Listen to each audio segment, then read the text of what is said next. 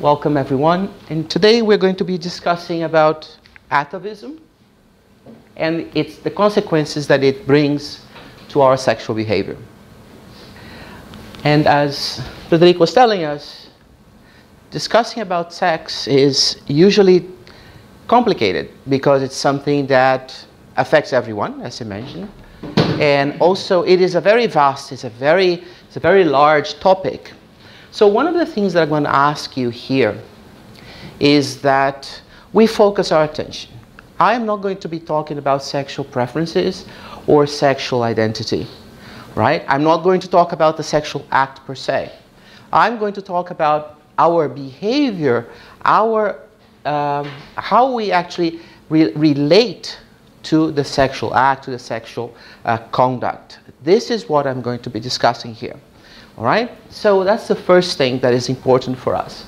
The other thing is that it's quite interesting that sex is a very small word in the immense majority of the languages on the planet, and yet the amount of troubles that it causes because of our ignorance, not because of the act itself, is actually in the inverse proportion to the size of the word.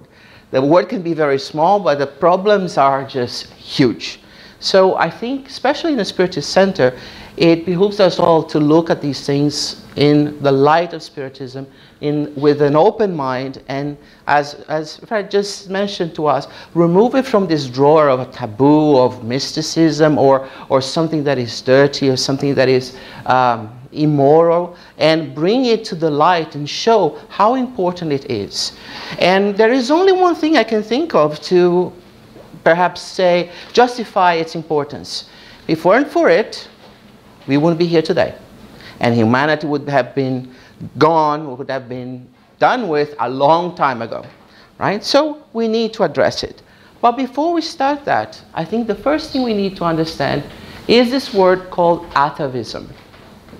First thing we need to get from this word is that it was a term from the biology vocabulary in biology. And in biology, this is what it represents. So think about, this is a genealogy tree here.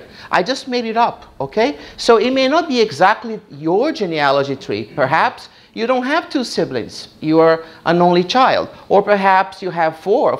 Don't worry about that. Just focus here that this is you, okay? In the red tagged structure here. And then if you go back, you have a mother and a father, all right? I did not show the father's genealogy line here. It doesn't really matter. This is just to give you an idea. So here's you, your siblings, and so on. So atavism in biology is actually related to genetics. Is when you have a particular trait that skips a generation. In other words, if you have this trait, now represented in red here, your father, mother, uncle, aunts, all of these on the previous generation here, they cannot show that. And that same trait that you have has to show up 2 generations prior to yours, or before yours. So, for instance, if your grandfather, grand-aunt, for instance, you don't have to have 2 of them, you can have just one. If either your grandfather or your grandmother or your grand-uncle or grand-aunt or something, someone from this generation here had a particular trait, right? Doesn't matter what it is for now. This is not a genetics class, right? It's a lecture in Spiritism. So if they had a particular trait here, if that trait skipped a generation and showed up here, you would call that an atavism, or redundantly, an atavic inheritance. We don't have to say atavic inheritance. Atavism is already inheritance. It's something that you inherit. So the interesting thing about this is that now if we talk about, I'm going to keep this same diagram, and I will just gray out the parts that are not interesting for us today, because now I'm going to move from biology to Spiritism. And you notice that I kept my parents' generation, my grandparents' generation, and of course my own generation, right? And you see that something is happening here that is happening over here, correct? Because they are all both labeled in red. So in Spiritism, we use the word atavism to say everything that I inherit from myself. has nothing to do with inheriting from somebody else. So here's where the genetics, the biology, and Spiritism, they get separated. In Spiritism, atavism is everything that I inherit from my past lives. Then why do we use the word atavism? Because I may have been my own grandfather. If I was alive here and I had kids, all right, and then one of my kids had a child, I could have come back, I could have died in the process here and reincarnated again. So I was a grandfather, that sire that had a child, that child had children or a child of his or her own, and then I came back to the physical realm, right? So it skips a generation. And the reason is very simple. I cannot be my own mother or my own father. Why is that? Because for my own father or my own mother to create me, to sire me, they have to be alive. And I have to be alive at the moment of conception. I cannot occupy, my spirit cannot be related, not really occupy, related, associated with two physical bodies at the same time. So by definition of the word, it will always skip a generation. Now in Spiritism, it can skip 1 to 10 generations. I may have been my great-great-great-great-great-great-grandfather or grandmother for that matter, right? So just so that you don't think of any sexism here, for instance, I could have been, so if this is my current reincarnation, now if I look at my past reincarnation, right, I could have been my own grandfather or I could have been my own grand-aunt, as long as I skip a generation. And so it's in biology. In biology, you can skip 1, 2. As long as you skip 1 generation, you can use the word atavism. Here in Spiritism, the same thing. And Spiritism is not a question of skipping. It's just a question of not having the possibility of having a spirit related, associated with two physical bodies at the same time. So it comes as a natural consequence. So in Spiritism, the word atavism is my own legacy to myself, is my own inheritance. Everything that I have already been, in all my past lives, is my atavic inheritance, collectively speaking, or simply my atavism. Why is that important? It means that everything that I have been, that I did, everything that I have created, everything that I have suffered, I bring to this life as well. And so if I have things that were not solved then, that are pending issues, I will have to solve them in this reincarnation, at least some of them. And if I don't solve them, I will bring them to my next one, and again, until I finally solve them. When now we look at this atavic inheritance, this atavism, and we think about sex in particular, or sexual behavior, we will see why it's so important for us to address this issue. Because if we don't do it now, we will have to do it next on our next time around, on our next reincarnation. And whatever we have right now is the product, is the consequence, the summation of everything that we have always been, or of everything that we have always used to understand the point of sexuality. So for instance, if today I have a certain misconduct, misbehavior towards sex, and by the way, whenever I say misconduct, misbehavior, I don't want you to go straight into negative things. It may be a misconduct in the point of view that, for instance, you don't see it as a healthy habit or as a healthy act, right? So don't go necessarily to the most negative connotation of the word, right? So if today I have some misconduct to myself, to my partner, if I have some misbehavior, or if I don't embrace it as a healthy habit, as a healthy physiological part of myself, it is, by definition, an atavic response. It means that some time ago, in some other incarnation process, I had a pending issue that I did not solve, and that I brought to this life And I will not be able to get rid of it myself until I solve it, until I address it. Okay?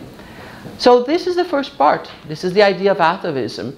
So we'll now have to approach the sexuality, and we have to remember the creation model that we always have, right? We have the creation divided into a physical plane and an extra-physical plane. The physical plane is here. It's us here. We are all in the physical plane. Our brothers and sisters here who are discarnate beings, they are in the extra-physical plane. All right? They are not, we can't see them. Unless we are seeing mediums, we can't see them because they are in the extra-physical plane. But even in the extra-physical plane, we can divide it further into something that is material and something that is quintessential, that is non-material and non-physical. The physical part here is also material. It's material and physical, but we make this distinction so that when we are speaking, we don't have to say material and physical. We just say physical. But everything from this line here, this green dotted line, to this point here, it's all material. We are the ones that create this division because we have incarnate beings here with a physical body and discarnate beings here without that physical body. So now, if we place ourselves, we are all reincarnated beings, reincarnated souls, right? We are the essence. We are the spirit. Be careful with the verbs. We are the essence. We are the spirit. We don't have a spirit. We don't have an essence. But we have a spiritual body or perispirit. And if we are reincarnated, as we all are, not our brothers and sisters around here, we also have a physical body. So when we are this three-part being, we are reincarnated. When we have no physical body, we lose it by the death of it, then we go back to a two-part being, and we are in the extra-physical plane. The important thing for us here is to understand that while we are in the physical world, our perispirit is taking snapshots of everything that we do. All right? And passing it on to our essence, to our spirit, the person or entity responsible for ourselves. Actually, we shouldn't even say entity because it's not material. The true part of us. Okay? So this is taking the snapshots of everything that we do. So if we are unhappy, or the unhappy face here represents our misconduct, our misbehavior, our mistakes, right? Not necessarily malicious. It can also be evil, malice, you name it. But never go all the way, always to the extreme. Whenever we don't have anything that is constructive, this is taking a snapshot. In the same way that if we now do something that is positive, okay, that is constructive for ourselves, our perispirit continues to take the snapshot. This is a very nice observer because it's an absolutely unbiased, unprejudiced observer, right? Mind you, it's our perispirit. It's not our conscience. Conscience is the spirit. And notice that we don't say the conscience is in the spirit. The conscience is the spirit. The mind is the spirit, the essence, right? You just have different ways or different words to relate to the same thing. So we are constantly, as perispirits, taking snapshots of what this physical body is doing. All right? So if it's constructive, the moment that I discarnate, all right, the moment that I discarnate and I go back to the extra-physical world, everything that I took in terms of these snapshots or the movie, right? Everything that I did, I will use to build my future body. This is why I'm constantly monitoring what this current physical body is doing. Because this is what's going to help me build the next one. So I discarnate, so the physical body dies, and I go from a three-part to a two-part being. Which is what we have here. Then the reverse process is reincarnation. And in reincarnation, I'm going to build a new physical body. Right? So when we read André Luiz, we have to be very careful.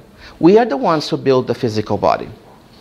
There is no supermarket shelf in the spiritual world where we say, oh, I want the Angelina Jolie, the Brad Pitt. No.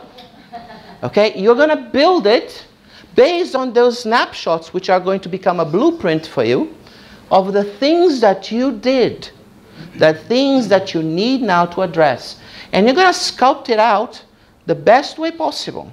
So if you are very good in your past reincarnations, you're going to be, a Michelangelo here, and your physical body, I'm not talking about beauty, okay? Be careful here. Your physical body will be the moral equivalent of a Michelangelo's statue, right? And if you're not, if you're like me, for instance, who can't even, if I make anything out of clay, I have to put a label. Otherwise, nobody is going to figure out what that is, okay? Then you're going to reflect that on your new physical body. But here's the catch. You can do all of this for you to reincarnate, to come back to the physical realm, but you need two other individuals. The mother and the father? You need the mother and the father, and you need the sexual behavior. Otherwise, there is no way that you can cross this barrier here. You can cross this line and come back to the physical realm. Because on this planet, don't ask me about other planets. I can barely understand what is on this one, okay? But if one day we can visit other places with other civilizations, perhaps they have a different way of going about bringing new life into being. But here is through the sexual act. So for this to happen, I will need a well-behaved, a well-oiled machinery that is the sexual act, the sexual conduct, right? So we have all of these things. And it is very important now that we address this passage here. And today, we are going to be addressing it exactly in the sense of the atavism and in the sense of the sexual conduct. As I showed it to you, this is like a wheel. So from this side, if we go back, we have the discarnation process. To come back is the reincarnation. The sexual conduct is the oil that keeps this wheel, without squeaking. Right now, most of our wheels here are squeaking because we still bring atavic issues from our past reincarnation that makes very difficult for us to approach the sexual conduct, the sexual act, in a healthy manner. So let us see now, what are we doing that is wrong? What is it that we can do to move out of this and get a healthier approach to it? At this point, I'm going to ask you to be a little patient because I have to show you something that is scientific, that is not, in the usual way of talking about charity, about love, universal love. No, but we have to have this because otherwise we'll just be talking and talking and talking without going anywhere, right? And it's very important to try to understand this part because you will see, and I'm going to mention as well, that you can use these concepts for other things that we discuss in Spiritism, okay? Such as drug addiction, for instance, and actually any form of addiction. So I'm going to present to you here, you're being introduced to a neuron or a neuronal cell. This is one cell, okay? And don't worry, I'm just going to give you a few pieces of information that are crucial. The rest, I'm going to spare you, all right? Because the idea is not to divert you so much from Spiritism to go into depth in biology. Which means that what I'm going to present to you here is a simplified idea. Our bodies are much more complex than this, okay? But although it's simplified, it's not altered. It's still valid, all right? I didn't oversimplify and change the meaning. So this is very important. So a neuronal cell is a very odd thing. It has this big head here with these hair structures, these ramifications moving all the way from it. And these ramifications are called dendrites. This is the soma, or the body of the cell. And that little darker region there is the nucleus of the cell. This is one cell.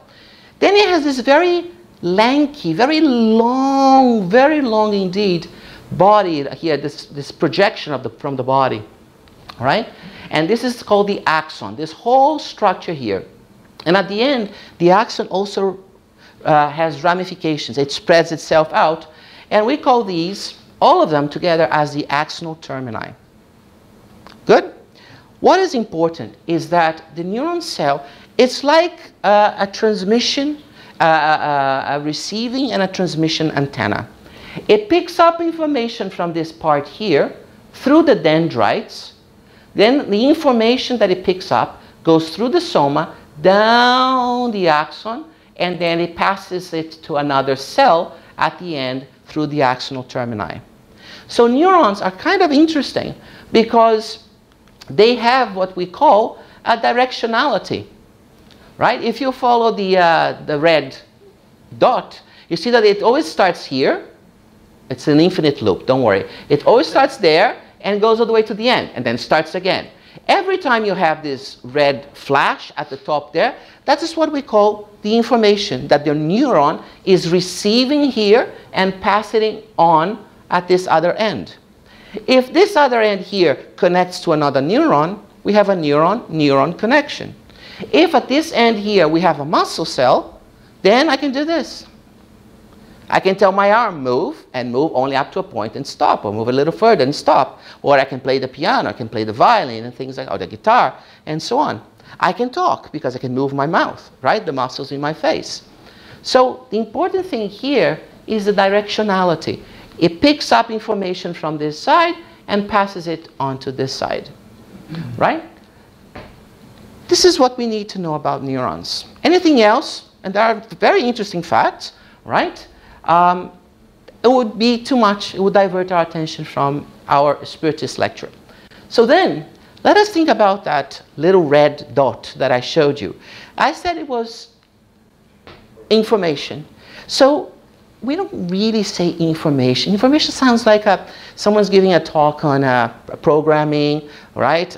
Or something, you know, or for instance, radio transmission, so on. We call it in biology stimulus, or stimuli if it's plural. Okay? So basically, what we are saying is that neurons pick up a stimulus on this side, and then they emit a stimulus on that side to the next thing, right? So this is what I'm going to show you here. So imagine this is a graph, and this is 0, and it increases up. Let's say that's why you have the arrowhead there. And this is the intensity of the stimulus. How much? Don't worry about how much. We don't need to do math here, right? And here's just how many stimuli we have in a certain amount of time. Within an hour, if I have 4 or 5, and so on. So don't worry about that line. I'm going to talk about that line in a second. So imagine that you have a stimulus that looks like this. It's a little curve here that I just drew, right? Now, you see that this curve is below this line here?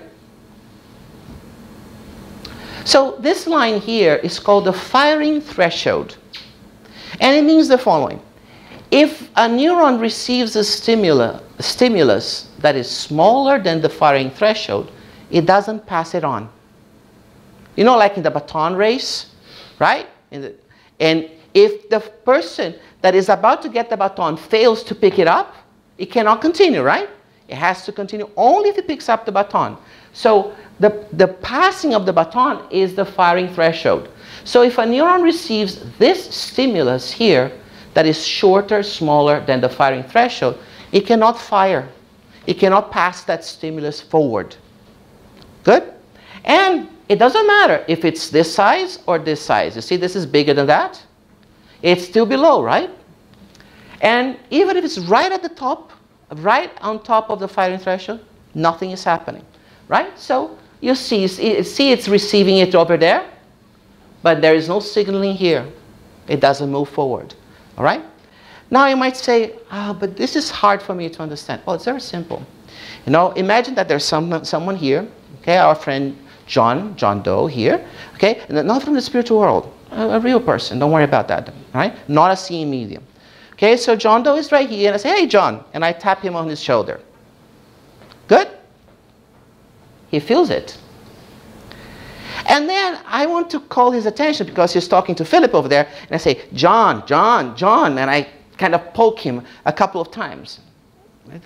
He feels him, but the poking isn't different from just patting someone on the shoulder, right? And it keeps going and going. Eventually, I'm going to get under his nerve, right? get under his nerves, all right? He's going to say, hey, come on, leave me alone, right?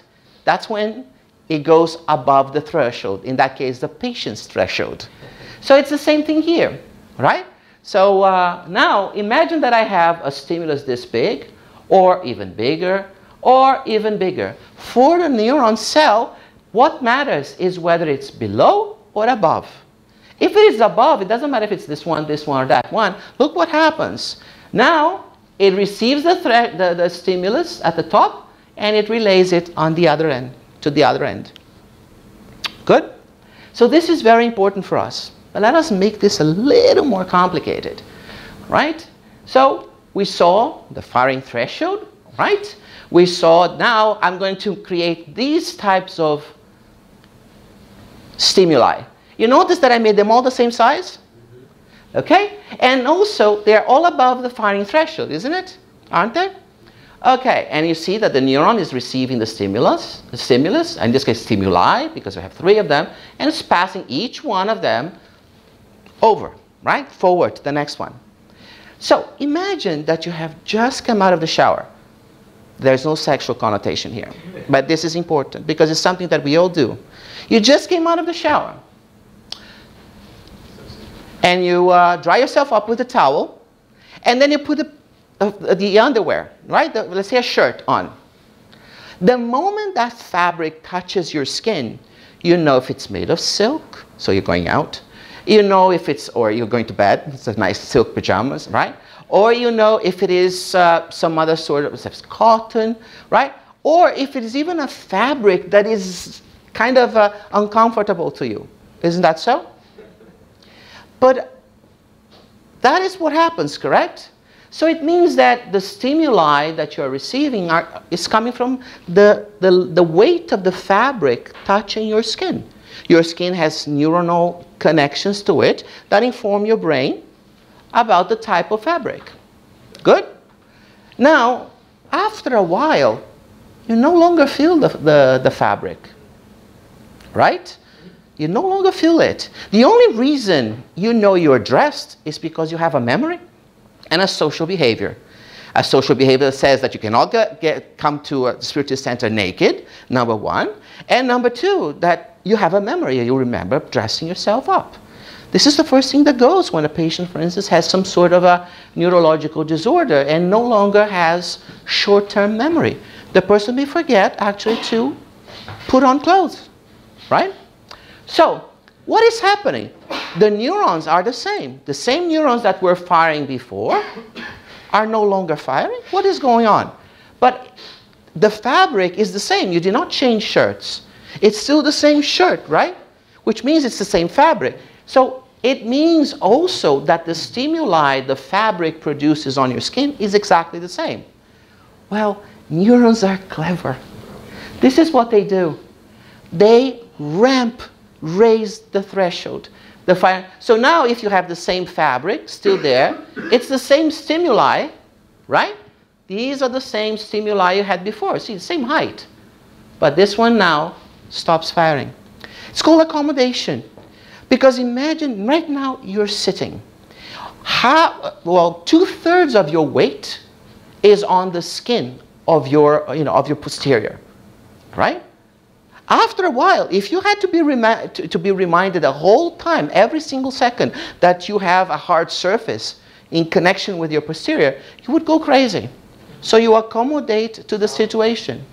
Sound as well. Sound as well, right? Sound as well. You have that for lots of things. You have for pressure, you have for sound waves, you have for vision, and so on, right? So this accommodation mechanism here is actually helps us interact with the environment. So why is it important? It's important because if we look at the same threshold again, right? And now we keep going, remember the firing threshold here. Now we have a situation where I showed you this was firing first, right? And then if I raise the threshold, it stops firing, right? Now, this is the same neurons before. So here the difference that I want to show you is that you had the same neuron that was firing and no longer firing at this point. So then what we do, imagine now that this is not a fabric anymore. Good? Imagine that this is some sort of activity that allows you to derive pleasure, or at least your concept of pleasure.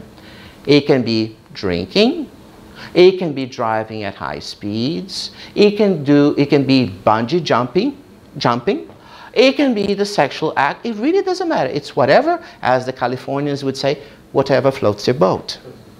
Okay?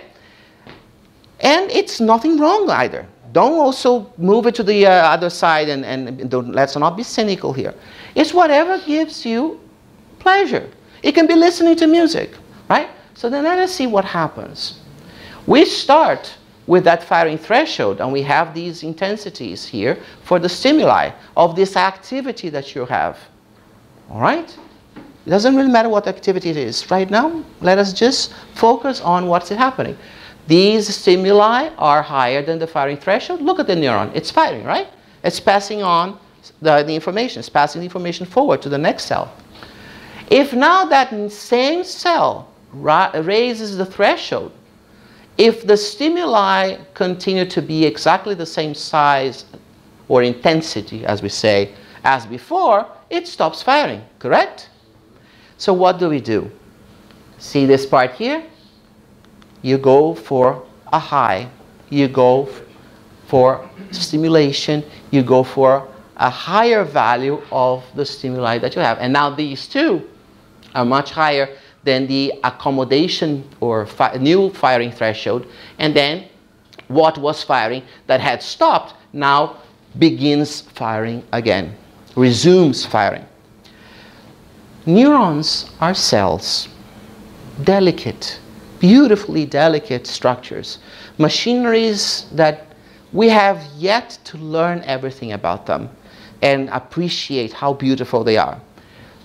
Being delicate, it means that, yes, they can accommodate a certain amount of a few times that we would raise the threshold, can accommodate certain amounts of threshold, but it doesn't do that, ad infinitum, eternally, forever. It doesn't keep just pushing it up. Eventually, we can have a signal that is so intense that will damage the cell, and neurons, once damaged, cannot be regrown. We currently have no way of regrowing neurons. So whatever we do, let's say binge drinking, for instance, which is very common, whenever we binge drink, right, we damage certain neurons, those are dead. Okay? Those are dead. They're not coming back, right? So this accommodation is physiological. It goes up and it can also come down, right? This is how we train people that are drug addicts and gently bring them out of it. We have the withdrawal, right? So we can also bring, in the same way that our neurons can be trained to go up, to increase the firing threshold, they can also learn, they can also do it the opposite. They can always also lower it. So this is very important for us to understand this. And now, if we look at this and we see the stimuli that we get here related to the sexual conduct, to our sexual behavior, we see what is going on. If I start with something that produces a certain amount of pleasure, when I say pleasure here, first of all, I'm talking about physiological pleasure, right? The physical body requires it. I'm going to see it in the next few slides. If now I accommodate to it, I need a larger stimulus, okay? And with a larger stimulus, or with larger stimuli, I will be training it to go even higher and higher and so on, until I am in a situation of misbehavior, of misconduct. So that was one cell. The brain has billions of them, billions of neurons. So here's your brain, human brain, all right? And this is a reconstruction from a real brain, okay? Through functional MRI. And what you see here is the limbic system, which is right there in the middle of the brain, firing. Every time you see these lights, this is millions and millions of neurons firing at the same time. The brain is not just one neuron. Okay? Our behavior is not dictated by one neuronal cell. It's dictated by the combination of millions, if not billions, of cells at one point. Right? So this is just to give you an idea of what happens. So basically this individual here goes into the instrument, into the machine, right? And someone talks to that person. If the person is now listening, then you would have a particular area of the brain flashing. That's the area of the brain that is responsible for hearing. If now the person is given flashcards, that would be, another area of the brain would be activated, and that's the part that is visual, right? In this particular case, we are showing here the limbic system. And the limbic system is what controls part of our emotions and also particularly our sexual conduct. Okay? But we're not going to go into the details of it. So, still a little bit more biology, physiology actually. We have our nervous system. And our nervous system can be divided into two parts, central and peripheral. Central, all right, is the brain in particular and the spinal cord. Peripheral are all the nerves for our arms, our legs, right? The viscera in our, in the stomach area, in the thorax, right? And, the genital area as well. But the interesting thing about the peripheral, PNS, peripheral nervous system, CNS, central nervous system. But the peripheral is also divided into two parts, the autonomic and the somatic. Autonomic, right, is what is happening right now. I am talking to you and I have no idea if my heart is beating, if my lungs are inflating, deflating, inflating, deflating, and so on. It's taking care of that for me. If I were to drink some water or eat something, the peristaltic movement, moving the liquid or the food up or down, in this case down, right, would be done all autonomically, not automatically, autonomically. In other words, without my awareness, without a cognitive awareness of that. Somatic is this one. I can choose the words that I want to say, and my mouth, my tongue, my laryngeal area, pharyngeal area will all contract or extend according to what I want to pronounce. I can move my hands this way. I am in control. So, if I'm a very monotonous person, I'll be talking to you like this, and I'm choosing that. So somatic is under our direct control, the full awareness of what we want to do. But it's this little guy here that's important for us, because it also gets divided into two parts. One called sympathetic, and the other one's called the parasympathetic, right? Primarily, it's the following. They are like the checks and balances system, right? This guy checks out this one, and this one checks out that one. So they're always there. Always there. And it's always a tug of war. But in some cases, this predominates over that one. And in others, this one predominates over that one. This one here, okay, is the fight or flight response. So everything that is about adrenaline, about getting excited, is over here. This one is the Thanksgiving dinner. The post part of the dinner, when you are on the couch and praying for the world to end on that couch so you can go lying down because you can't move. You've eaten, so it's called the rest and digest. So this one here, when we talk about sexual conduct, it's quite interesting. The parasympathetic is what prepares us for the sexual act. It's all the preparation for it. And then when the adrenaline kicks in, this is the one that ends it, the sympathetic. The sympathetic is the one that ends the sexual act, which culminates with the orgasm. The parasympathetic is the one that prepares us for the sexual conduct, our sexual act. So it's very important for us to have this idea here. Now, you notice I'm just going to put this in red because this is the part that is most important for us. Okay? And the other thing that I want to show you is that in case you have difficulty remember these names This is the brain and the spinal cord. Not the spinal column. The column is the vertebrae, okay? The bones. The spinal cord, the part, the projection of the brain goes down the spinal column. It's called the spinal cord. The peripheral, these are all the peripheral nerves, as I mentioned to you before.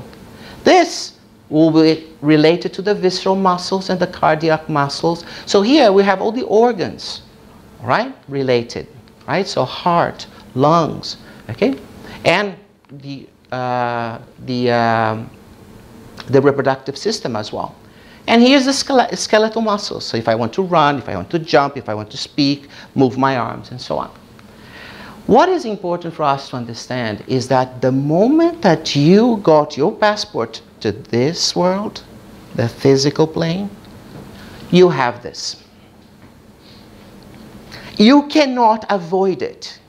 This is human physiology. As long as you are Homo sapiens, you have this physiology. So one of the first things that is quite annoying to some people is the fact that when we speak of Jesus, the man, not Christ, the Spirit, Jesus had this physiology. You pick any saint, any person that you adore, and you have some issues with sexual contact, and you might and behavior, and you might think that that person is pure. No, everybody has this physiology. So when we speak of urges, when we speak of certain phenomena, we are talking about 100% democratic issue here. Okay? Everyone, unless you were born with no brain, but then you're not alive anyway, right? There is no other way. You have to have them. Okay? If you are a living being, if you are a viable living being, you're going to have this. This is very important for us. And why is it important? Because now we see that, if, for instance, if I have a particular misconduct, misbehavior, I cannot excuse it based on my physiology, because I don't have a different physiology than anybody else. Another thing is, if I admire a particular individual, whatever that individual is, and now I'm not going to give names because this may be a little delicate, okay? But if you admire someone, right, and you think that that person is pure, immaculate, this and that, never had any urge, never had this, no. So it means that this difference that we tend to create between someone who's what is called a saint, right, doesn't exist. It's all in our heads. We can be as pure and immaculate, whatever it is that we see on that individual, right, as they are. Because it's a question then of how we control this. So we are in control. We all come here to this world with a Ferrari, but not everyone is a very good driver. That is our problem. And this is what controls everything. And mind, spirit, essence, they're all same thing. Okay? My mind is my spirit. Right? So I am in control of this whole thing, all the way to the top. And how is it done? Right? So we know that the mind is linked to the perispirit, which is then linked to the physical body by the coronal center of energy, right? Which most people also say chakra. We will find it, we'll try to move away from the word chakra because it really doesn't mean exactly the same thing as it does in Sanskrit for spiritists. So we're going to say centers of energy, right? But if you say chakra for now, don't worry, it's not the end of the world. Nobody's going to penalize you. Okay? So we have the coronal center of energy that is the direct link between the mind and the physical body. Remember, the mind is actually, there is a perispirit there between the two, okay? But I'm just trying to make this as simple as possible. Okay? So the coronal chakra moves all the information from the mind to the rest of the body and picks up everything from the body and pushes back up onto the mind. Okay? Then we have the frontal center of energy, right? That will be in control of the central and the peripheral nervous system. And then we have a few others. The cardiac one, right? So the cardiac, I don't have to say, right? It's the heart, or the heart area actually. I have the splenic one, right? Then we have the umbilical one. And finally, the last one here is the genesic or root, which is the one that is in direct control of our what? Of our reproductive system, right? And the reproductive organs. Good. You notice that I skipped this one, the laryngeal. That's fine. It's just because for today's purpose, this one is not going to affect our discussion, so I skipped it. But we have 7 major points.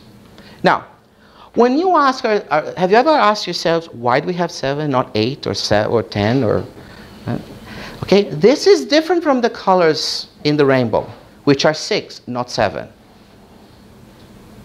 There are 6 colors in the rainbow.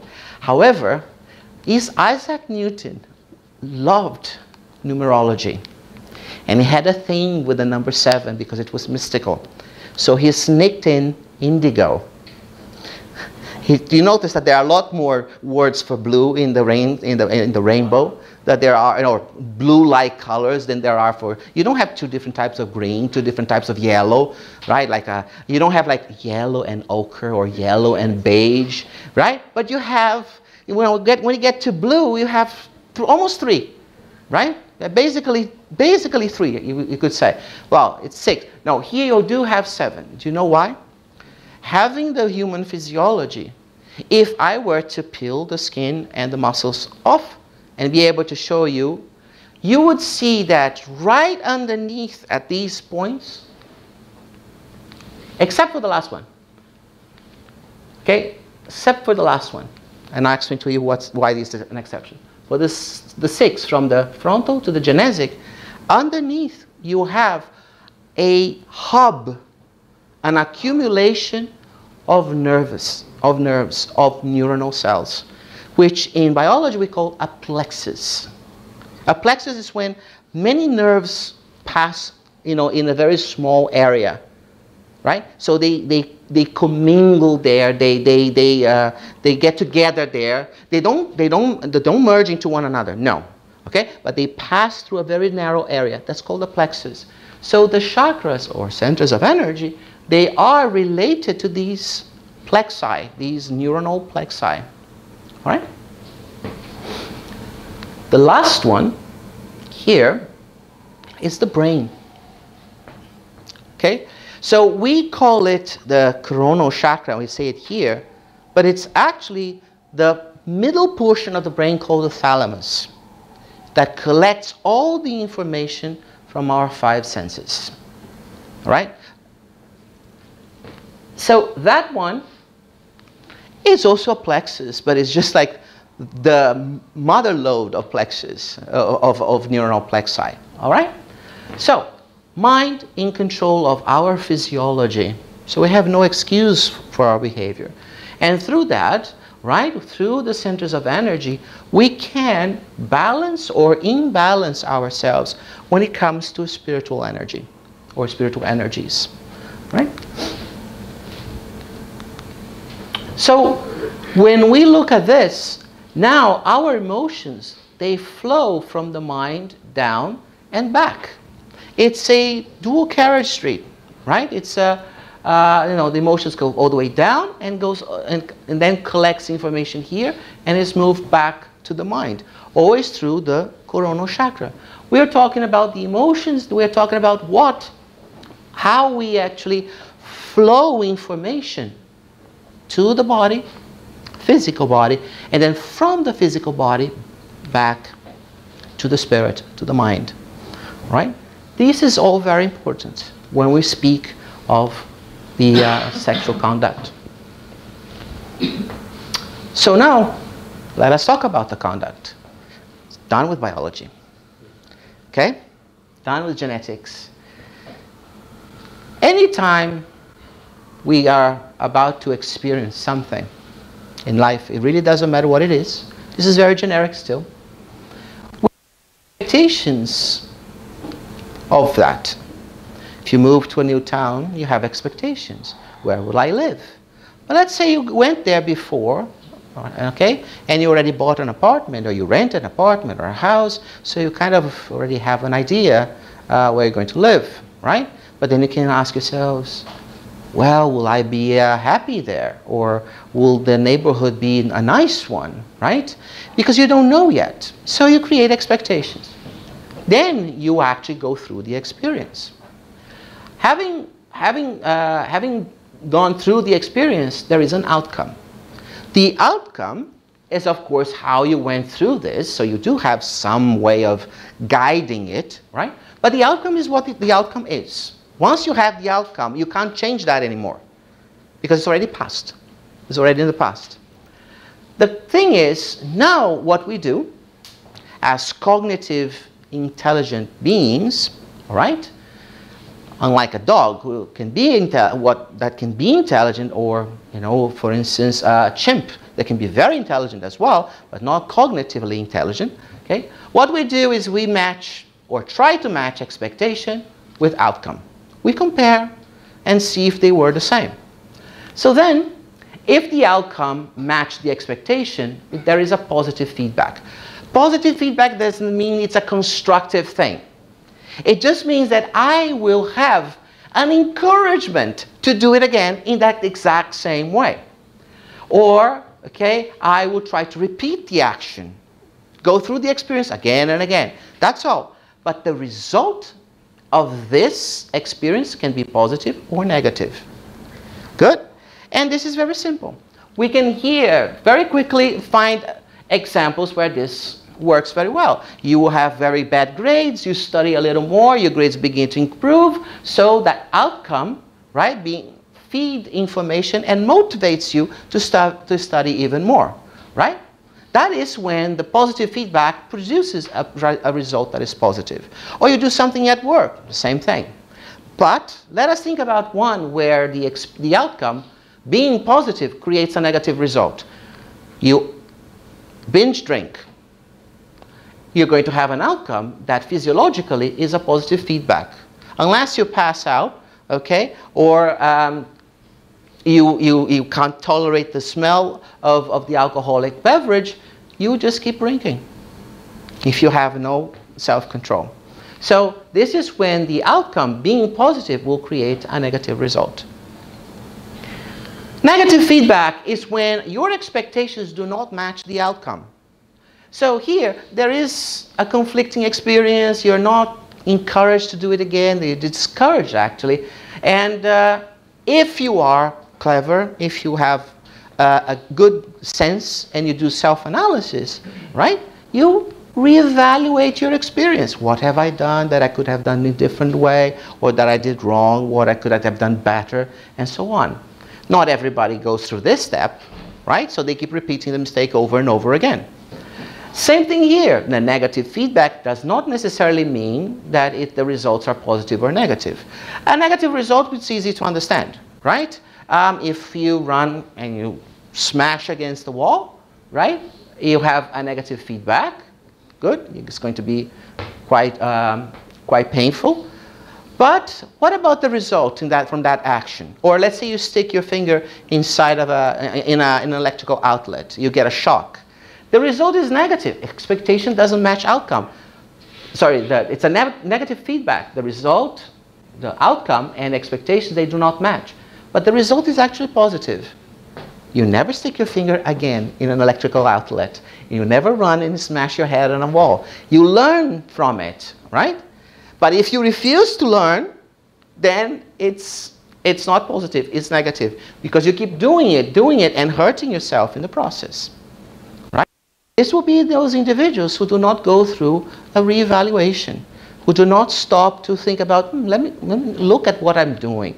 Let us see what I gain from this experience. Is it really as positive as I thought it was going to be in the first place? And why do I keep going? Why do I keep repeating it? Okay? So be careful not to confuse the feedback with results. The feedback is what your physiology informs you, right? And the results is actually what you gain morally and intellectually, or one or the other in some cases, right, from it. So if we apply it to this idea, right? When we do something, we have a stimuli, we have a collection of stimuli. First, we fire. Physiologically speaking, we train ourselves and then we accommodate. But then once we accommodate, if we do not reevaluate the whole experience, we go for a higher dose, We go up for a high, and we get another one, okay? And then we train ourselves. If we don't stop here, we don't reevaluate what we're doing, we train ourselves to push the threshold even further up. And then we'll need this much larger stimulus to get the same high or the same response. And we just keep going at it until we either crash the system and we crash ourselves, all right? Or we learn from it and we start doing this process in the reverse, withdrawing from it, retraining ourselves to move the firing threshold back down. So when it comes to sexual conduct, what is it that we do? How do we approach it? We need to understand that because of our physiology, it is a healthy behavior. We can choose not to have it or to have it. Here, it's not a discussion about how to have it. It's not, I cannot dictate to anyone how to go about it, because each individual has a different atavic inheritance, has a different make-up in terms of its psyche. It's his or her psyche, psychology, that comes from this atavic inheritance. So to say, oh, this has to be done in this way, that way, no, it's not that. What we need to understand is this part here. For everything that we do, and now when we think of experience here, anything that is related to sensuality and sexuality, whenever we look at this experience, we need to figure out not the feedbacks, but the results. We need to evaluate the results. Our society treats, especially the sexuality part, only through the point of view of feedback. So what happens is that we look for positive feedbacks, for things that give us a high. And then we train ourselves to always want more and more, and we keep pushing that threshold up. But as we do this, what happens to the results? We start looking at the experience and we forget the one that is next to us, partaking of that experience with us, our partner. In this case, the partner in crime, literally, right? Figuratively, the partner in crime, okay? So once we train ourselves for excesses, we train ourselves only to look at the feedback, we forget that in this particular sense, right, the sexuality, it requires us to have a partner. Our physiology is like that. And in this process, by only looking at the feedback, we only get the experience and how much we can do in terms of improving the feedback. So we are training ourselves to always want more and more and more, and that becomes a vicious circle. Okay? This is very important. If we now evaluate ourselves every time we go through an experience, we may have sometimes a positive feedback, sometimes a negative feedback, but what we are going to do is evaluate what the results are for ourselves. So, how does it start? It starts with sensuality. Not necessarily with a sexual act right away. And our society is amazingly good with that. Everywhere. Whenever you look at an ad, there has to be some form of sensuality involved in it nowadays to catch our eye. We even say things like at meetings, right? Oh, no, this proposal is not sexy enough. In other words, it doesn't catch the eye. We are so trained to look at sensual things that is now bleeding into other things. We don't say that, oh, this is not sexy enough.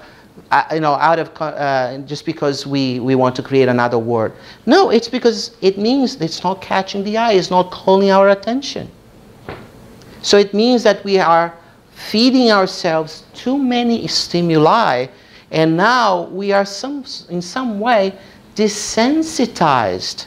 So every time I want a high, I need to have a big stimulus, or otherwise I don't get there, right? So everything that we do, everything that we interact in society has that. Another thing that we have, especially now, I know if you look at history of humanity, is food. That's another one. Everywhere you go, there is always food. It doesn't matter how small the meeting is, there is food around. Okay? We are obsessed, and sometimes we have food and we don't have water, which is a basic necessity of our physiology. You go to places, especially at conferences, and it's hard for you to get water. But you can get food. You can get other things. But this experience now, starting with coming back to our topic here, starting with the sensuality, if we don't put brakes on it, we keep stimulating ourselves and desensitizing ourselves more and more with every passing day, to a point when that sensuality goes into the sexual act, the sexual conduct, sexual behavior. And in that, we keep desensitizing ourselves further and further. What do we have to do? Each one of us here needs to learn to reevaluate these feedbacks. The physiology tells us something. But sometimes we have to say to our physiology, hey, you are the Ferrari, but I am the driver. I tell you where to go, not you, the car, tells me where to go. We normally don't do that. I think that's the part where we commit the gravest mistakes to ourselves. So when we look at this, remember particularly this idea of this desensitization mechanism when we push the threshold up.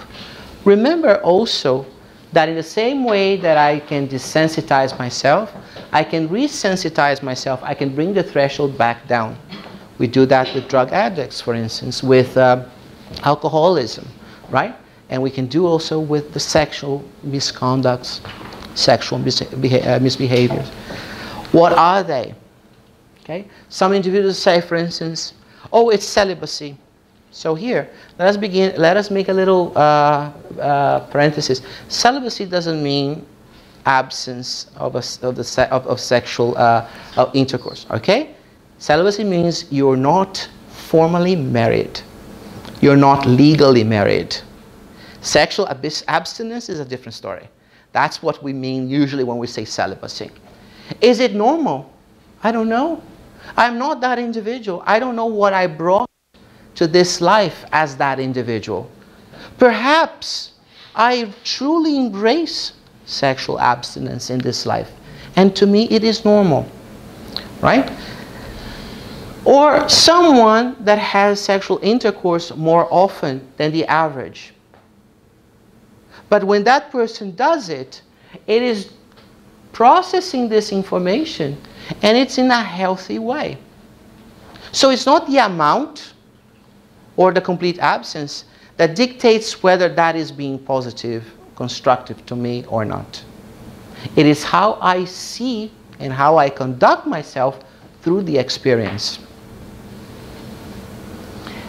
All of these things have to be weighed, and it depends on each one of us. If in a past life I abused of this genesic experience, remember genesic because of the genesic area, the genesic center of energy, I may come to this life now with a misconduct in the sense that either I am completely abstinent, so about it, but because I fear it, that's not really a good point.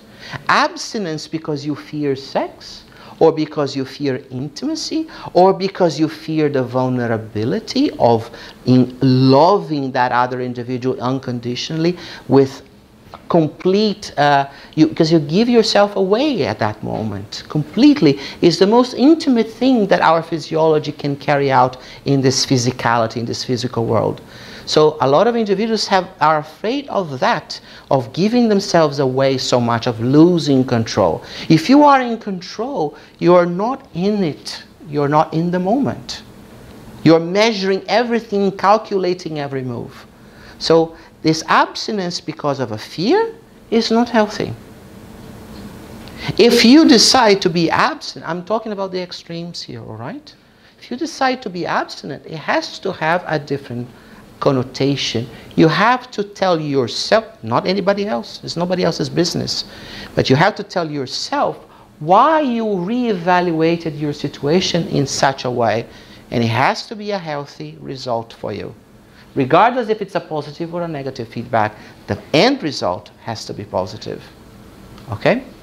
If, on the other hand, you're a little over the average in terms of how many times you conduct yourself sexually, then you have to ask yourself, do you do that because you have a lot of energy yourself, especially in the genetic area, but you're doing that with your partner? Or do you hop from partner to partner because you are afraid of commitment?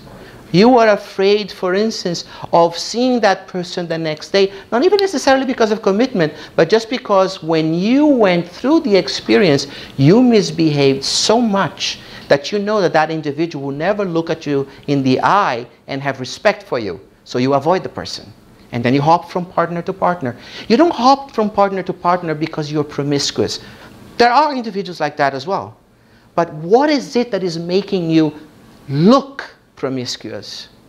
Perhaps it's because your actions during the experience, in taking that experience, carrying it out, your conduct is so egregious, it's so disrespectful that you know that that person is going to censor you after it. After the physiology has calmed itself down, that person will stop and say, whoa, this was not what we call making love, or this was not a sharing of intimacy. No, this was an act of cruelty in some ways.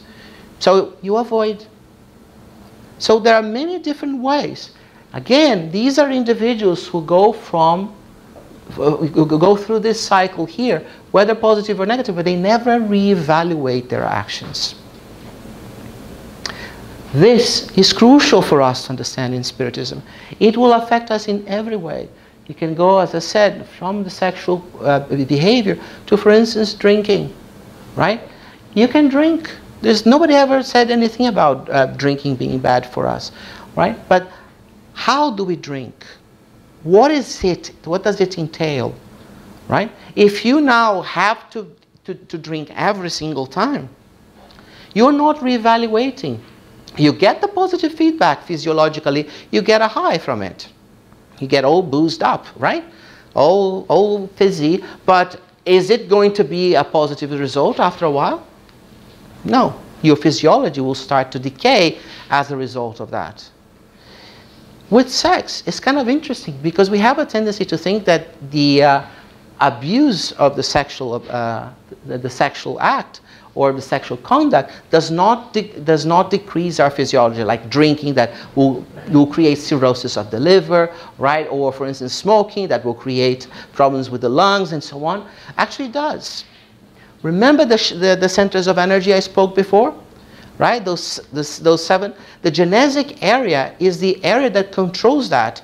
When we have a misconduct, a misbehavior in that sense with the sexuality, the sensuality, that area is affected. The energies that are located there are going to spread out to the rest of the body eventually.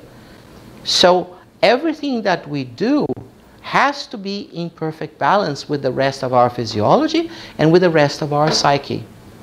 Otherwise, the whole suffers.